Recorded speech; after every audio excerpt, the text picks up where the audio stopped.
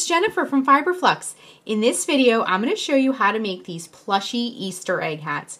These take only a few minutes to make, and you can use any egg. This is a pretend egg, but you can use any egg for some dyed Easter eggs that you may be making, or if you want to use some fake Easter eggs and kind of line them up and use these little hats. They're fun, and they're a wonderful way to use up some scrap yarn too. We're going to walk through every step of the way on making the little hat, and then we're going to make the ears and finally attach them on. Now, these ears are cute. They kind of stand up on their own. They're not super big and heavy that they'll flop over, but you can also, if you like the floppy look, you can kind of flop them over too. They easily flop over as well, and these are really fun to make. Now, we're going to go through every step of the way. Also, with the bow too, we have added a bow. You could add a button or a little gem or something like that. Now, I wanted to also say, in addition to this pretty crochet version, we also have a knit version. Now, many of you may not know this, but Flux also has a sister site called Sparkle and Splatter that's lots of knitting and like family geared kind of craft activities. Some of you follow that channel and blog, but I wanted to show you because I made a knit and a crochet version, and they look a little bit different, and they're both equally cute. So if you want the knit version, I'll put the link down below for that, and check out that site and that channel. It's really fun, very family friendly kind of crafts. So we're going to get started with our crochet plushy Easter egg hat. For this project, you'll need a pair of scissors, a tapestry needle. We're going to be using a 6.5mm K crochet hook. This is my Furl Streamline. If you'd like to get one for yourself, I'll put the link down below. For our yarn, I'm going to be using some leftover Honey Bunny yarn. This was the yarn, one of the colors that I used to make the Candy Hearts tote bag a couple months ago. And I had some pink left over that I thought would be pretty for this. This is a super bulky 6 yarn in case you need to substitute. It's kind of like a chenille style, but other style yarns would work just fine for this. Now, this yarn recommends a 7mm crochet hook and is a 6 super bulky. So just something along those lines, something similar. It doesn't have to be that exact hook recommendation, but basically the super bulky 6 would be fine. And the 6.5mm K crochet hook for this. Now, also, if you'd like to add a little bow to your little egg hat, I'm going to be using some satin ribbon of just a coordinating shade of pink, just like a pretty satin pink ribbon. This is very narrow, but really you can use any yarn scraps or ribbon scraps that you have on hand for this and just make a little bow. This is 1/8 wide if you wanted to replicate. It's very narrow, and it's just some satin ribbon. Also, these are pretend eggs. They're not real. They look real, but I bought these at the craft store. You can use real eggs anywhere you want to stick your little hat onto, but I thought if you're going to use them for display and kind of put them out with the hats on them, pretend eggs might hold up a little bit longer than real eggs, but they will also work for real eggs too.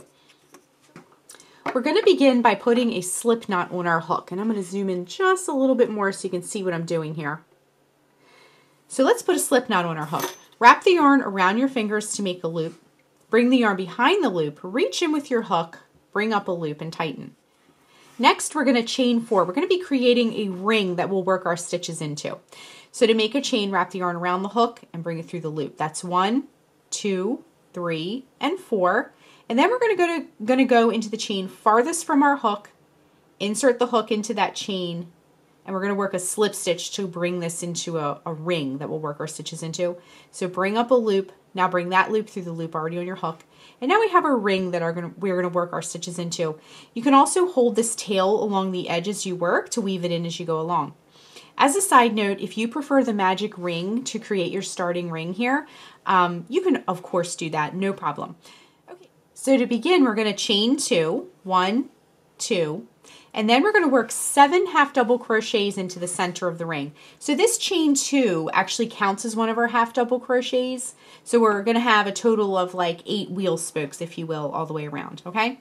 So to make a half double crochet, wrap the yarn around the hook, insert it into the center of the ring and bring up a loop. Wrap yarn around hook, bring through all 3 loops. So that's 1,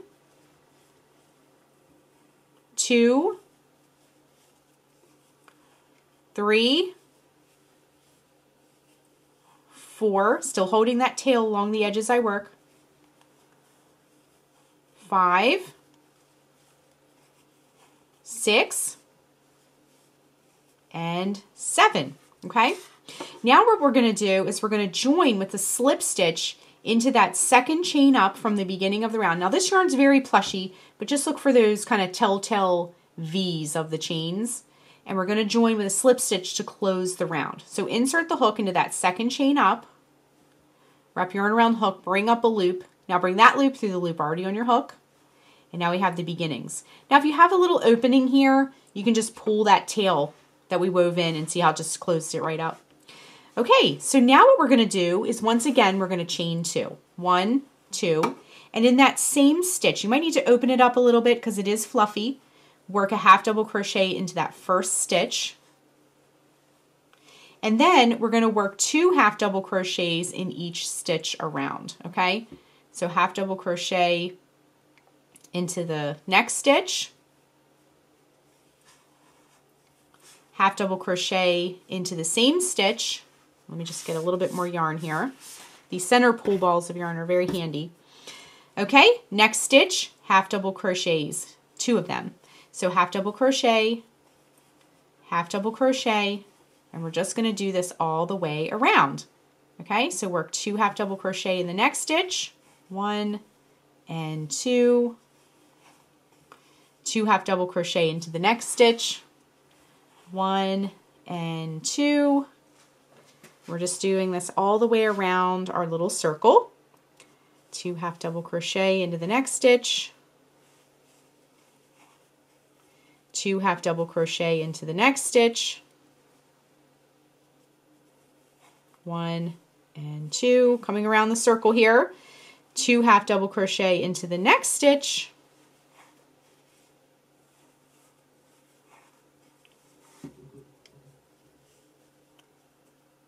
and 2 half double crochet into that last stitch. 1 and 2. Now once again we're going to join with a slip stitch to close the round. So count 2 chains up, insert the hook, just like that, okay? So now we've started to increase. So if you look at our egg, we're kind of coming around the top here. Now what we're going to do is for round 3, we're going to chain 2 once again, and this time we want to start bringing our hat in. So we're going to work 1 half double crochet in each stitch, okay?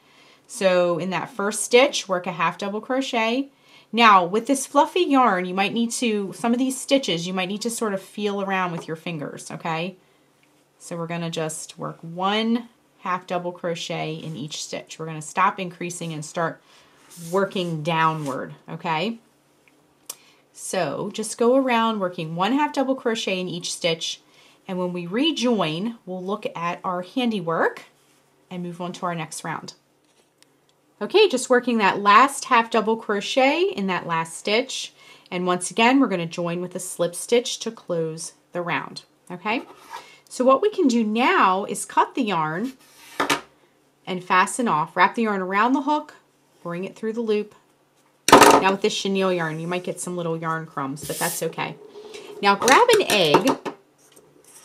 Now this will fit, I don't know if you've ever noticed, like at the grocery store, they have jumbo eggs and small eggs and things. This will fit a variety of egg sizes. So you can put your egg hat on there and just kind of shape it on there. And it looks really, really cute. Okay, it fits very nicely, it has a nice fit. Okay, it's time to make some bunny ears. So let's gear up for that next. I'm going to scoot this stuff out of the way. Okay, now we're going to make a really quick and easy little ear. I've already made one. Let's make the second one together. So what we need to do once again is put a slip knot on our hook. Then we're going to chain 6. So 1, 2, 3, 4, 5, and 6. And then what we're going to do is for row 1, we're going to work into the second chain from the hook. So this loop again does not count. We're going to go 1, 2, and work a single crochet this time. So insert the hook into that second chain from the hook, bring up a loop, wrap yarn around hook, bring it through both loops. Then what we're going to do is work a single crochet in each chain across. So these will be made lengthwise. This is going to be the length of our ear. Okay, So now what we want to do is we want to chain 1 again and turn. Now in that very first stitch, that loop at the very base of that chain that you just did, work a single crochet in that first stitch and in every stitch across. So single crochet, single crochet, single crochet, and a single crochet in the last stitch. Okay, now it's starting to kind of look like our other bunny ear here. So what we're going to do is cut our yarn now and fasten it off. And at this point, it's going to look a little bit square. Okay, this is going to be the top of our ear. So we're going to do some like creative weaving in of ends. Okay, it looks a little square, but we need to get a nice round shape. This tail we want to keep in place because we're going to use that to sew it onto our little hat in a minute. So let's deal with this tail up here though. Grab your tail and thread it in your needle. Now see how this one has a more rounded look because I'm going to show you how I did that. So you're going to take your tail and you're just going to kind of like go in the top edge here of your bunny, and we're just going to kind of like come back down. So we're making an arc with our stitches, okay? So bring it back down, and when you pull it, it sort of gives it a more rounded bunny ear look, okay? So then what you can do is just kind of go into the back of the ear. Now this yarn is so plushy, it's very forgiving. And just weave that in. Give it a snip. And now we can grab our hat again. And I'm going to keep this egg carton handy because this will sort of, get these out of the way, this is going to kind of hold our little hat in place while we work. Okay, so you can see our 2 cute little ears are just perfect. All right, so grab one of them, and we have a tail here. This is plenty of yarn to work with to sew it on. And what we're going to do is once again thread our needle, and we're going to, let me just scoot this egg out of the way. We're going to kind of hold our hat and position our ear just like that, okay? So take your needle, and you can use this center as a guideline just to kind of center it on there. So kind of bring that edge of the ear to that center, okay? And then what we're going to do is we're going to just kind of sew this on. I'm going to kind of flop that ear forward, and we're just going to do like a very simple whip stitch. If you're not familiar with whip stitch, it's just a kind of like a spiral through your work. It's a nice invisible seam, and we're just going to kind of run a little simple whip stitch through this. Okay, then once you get to the edge here, go ahead while it's still on the needle and go into a loop, and don't pull it all the way through, but just send that tail through that loop to create your knot. And then, now my needle came off here, I'm going to rethread my needle. Hopefully yours didn't fall off. And we're going to send our tail to the middle of our hat so it's inside, okay? And then what you can do on those inside loops is just kind of weave this in, okay? Oh, and this chenille is very like silky and slippery, so sometimes it slips off the needle. But what you can do is just sort of weave that in on the inside of your hat and give it a little snip.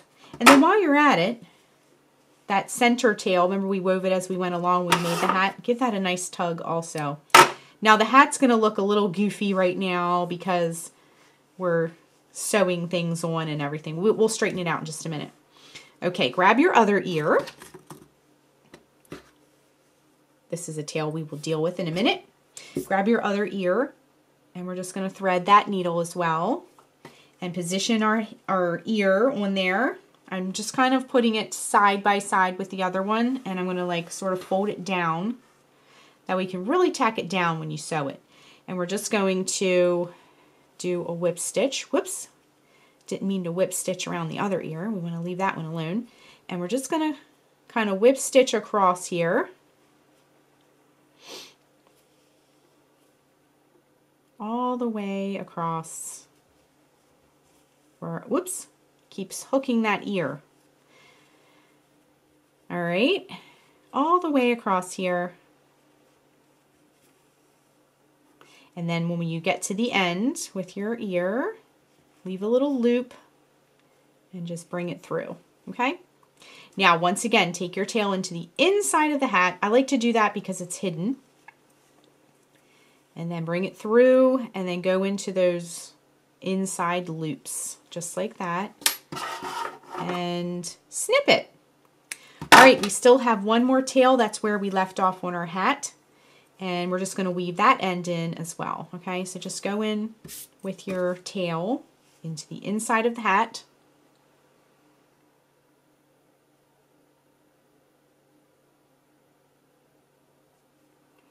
Just going nice and slow. Do nice, neat finish work because it really makes a difference. And then I'm going to take my scissors, give it a little snip. Okay, so at this point, your sweet little bunny hat is complete. You can kind of shape things up as needed.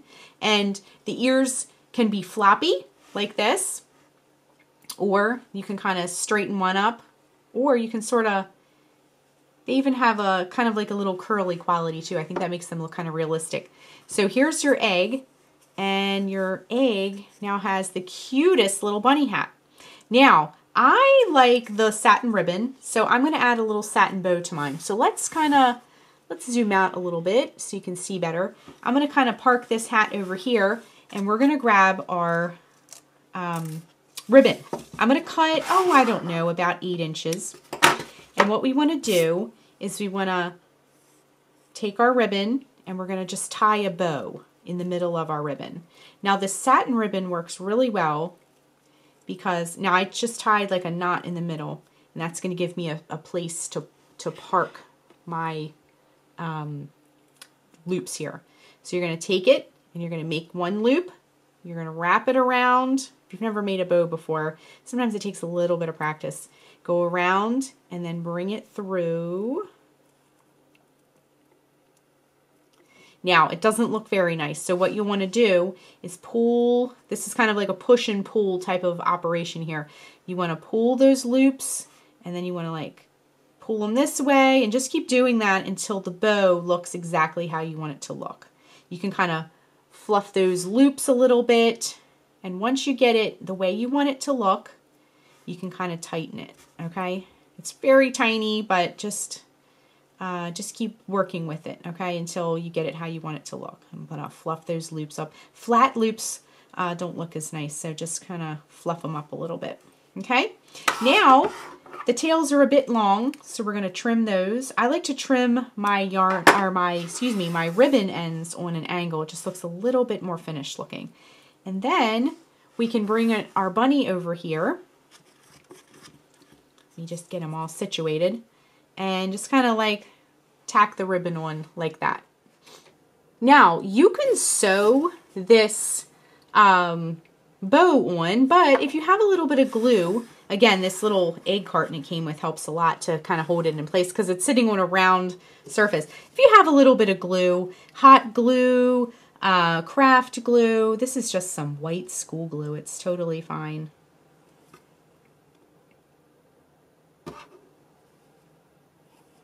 And also, I wanted to point out, I think this side of the bow is actually better looking, so you can just kind of play around with that a little bit. And I'm just going to put the tiniest bit of glue, because you don't want a ton of it on there because it'll get all over your yarn. But just kind of tack that down. And now your egg has its own super cute Easter bunny hat. Now let me grab the other one, because remember at the beginning of the video I mentioned that our other site, if you haven't been on this site before, Sparkle and Splatter is a craft and kind of like a family craft and lots of knitting on there. So if you like to knit, there's the knit version of this on our Sparkle and Splatter site as well. So check out that pattern. I'll put the link down below. And let's go back to this one, because this one is complete. You want to let your glue dry before using it, but we have a plushy Easter egg hat. You can make these in all different colors, and these look so cute to sit around. So that is how you make a plushy Easter egg hat. Thanks so much for watching, and be sure and click the subscribe button to get all the latest Fiber Flux video updates. Thanks again.